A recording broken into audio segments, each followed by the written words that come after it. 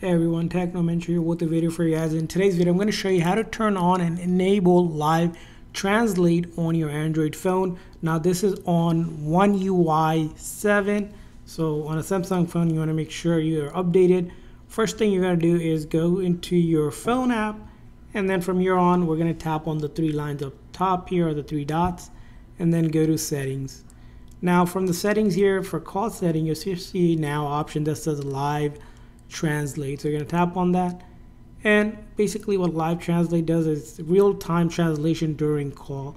So if you want this on, you want to go ahead and turn that setting on, which will use Galaxy AI to help with the translate here. So we're going to go ahead and see all the options that are available, hit continue, and then select the languages you want to translate to from the other person, right? And then your language, so you know, okay, for example, and then it's going to download basically that language pack that will allow you to do it.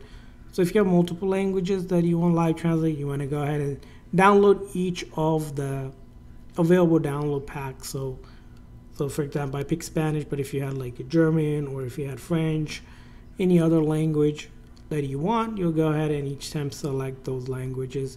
And once you have downloaded it, we're going to see how it looks here. So let's go ahead and see the download process here. So as you can see, it's being downloaded, and it will go ahead and install those language pack for you. As you can see here, so I downloaded English pack and then the Spanish version now as well. So again, this does take up space because it has to download stuff, so make sure you're connected to a strong Wi-Fi for this to work.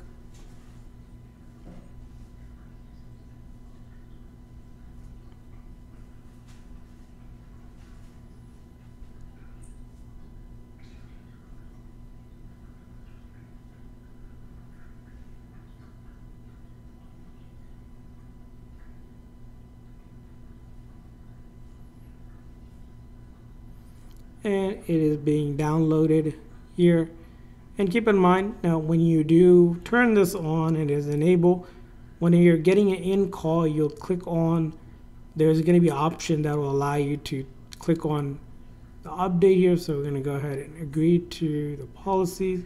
Basically, when you get a call, you'll see an icon, and you click on that icon to allow you to go ahead and select the live translate. So you'll see that option available next time you're on a call, and you'll be able to do it. So that's how you do it. I hope this video is helpful. If so, please consider like and subscribe button for more tips and tricks.